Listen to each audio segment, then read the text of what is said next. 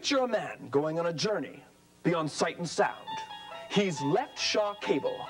He's entered the Colt Zone. And now the ghostly voice of G. David Rumney takes you on an exotic journey, interviewing a local football team.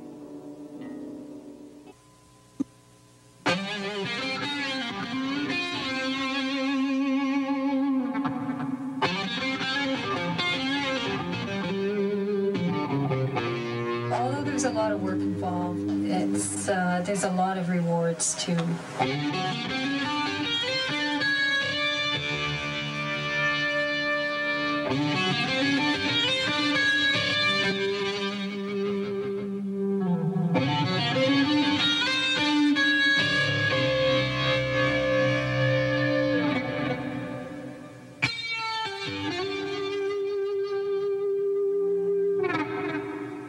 I'm Debbie Elicksen. I'm the assistant GM of the Colts past president, and I've been involved with the association since 1987, and I seem to be involved at the team level quite a bit.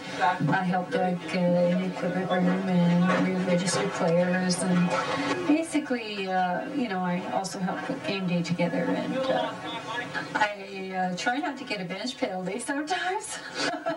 I get quite involved in the play. Hi, my name is Tracy Killibat, and I'm a trainer for the Calgary Colts. I help Arnica, who's our head therapist. I do mostly taping, ankles, thumbs, wrists, knees, and help look after injuries.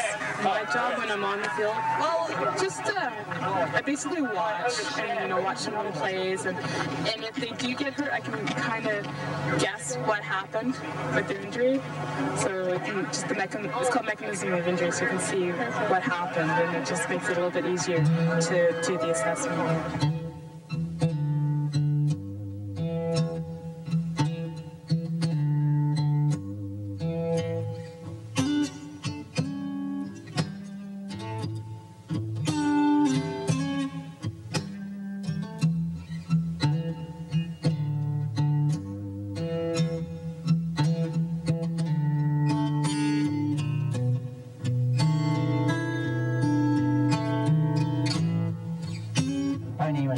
I'm equipment manager for the Calgary Colts.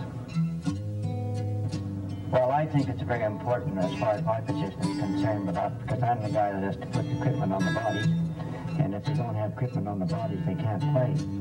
And so I feel that that's a very important position at this particular time.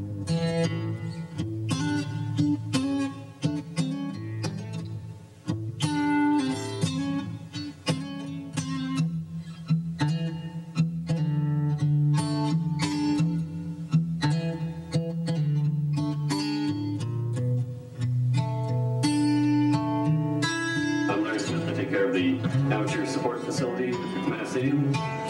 And as far as the Colts go, they're a pretty good team. The organization seems very good, very classy. And take care of their locker rooms, take care of their equipment. And most civilian teams, they just kind of trash the locker rooms, run out the door, leave it. Hardly any of them pick up after themselves, or they don't seem very disciplined or anything. I'm Dr. David Todd, team physician, Calgary Colts. Football's a pretty rough sport. It's a collision sport, and we get a lot of injuries, and it's gratifying to me as a physician to deal with these gentlemen, because they all want to get better so quickly, and they're generally very cooperative and compliant group to my suggestions. I have a terrific relationship with the other staff, the coaches. I have a very privileged position on the team, I feel like. They don't interfere with the medical decisions. I try to keep my nose out of the football decisions, and it's sort of a rule that we've lived with, and it's served us very well.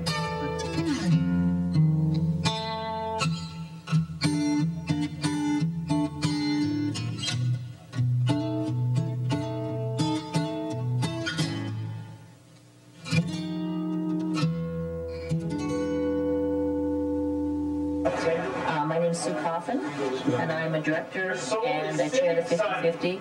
This is my third year of involvement, my second year chairing 50-50. Calgary Colts run the 50-50s with the assistance of the Bantam Junior Football in Calgary at all of the Stampeder home games. Half of the proceeds from the 50-50, of course, goes to the winner.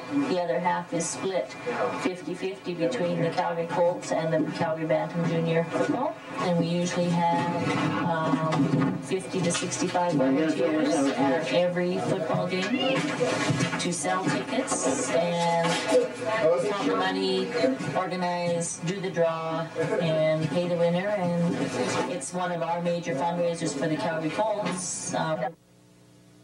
My name's Anton Joseph.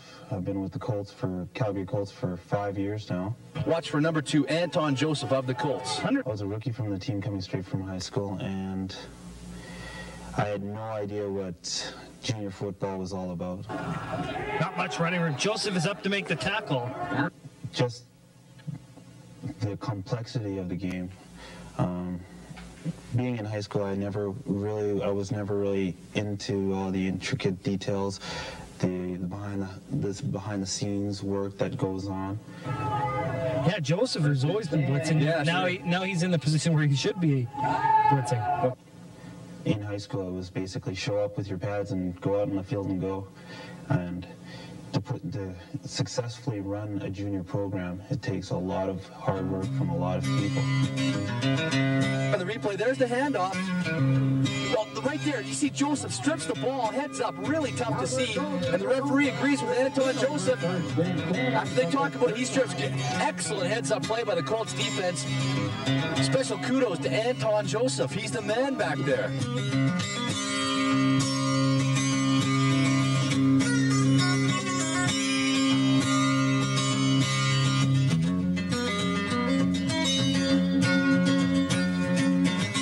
I actually was a player for the Regina Rams, and I noticed the Colts team is very close in that they treat the young players a lot better than I thought the Rams ever did. They make you feel more of a part of a family, and the Colts make you feel like you're welcome to the organization, whereas with the Regina Rams, it's like you're lucky to be here. We always need help in the equipment room too. We have some young men that are helping us with equipment. And the one thing about being an equipment manager or a general manager, you have to basically be here every night. So we can't really, it's hard to find somebody who wants to take that on. But as far as assisting and helping on the day-to-day routines, if we could get, we have a couple of young guys that do that. I don't know what their availability will be next year, but I'm hoping they'll be back. My name is Joey Lou, and I help Doug out with the equipment. I change helmet masks, fill up water when it's needed. I help him pack for the games. Game day, I usually help him sit on the field and yell to everybody else on the field. And I just pretty much help Doug and watch when I'm not needed. And that's about it. During camps and stuff, it's nice to have extra people and practices and helps. Sports Medicine Council usually puts on their taping and strapping courses and learn taping that way. Or some of the high schools do taping too. I like to think of ourselves as a family. Everybody pulling for each other, and that's what the person would be getting involved in, is a family. Everyone sticking up for all for one and one for all.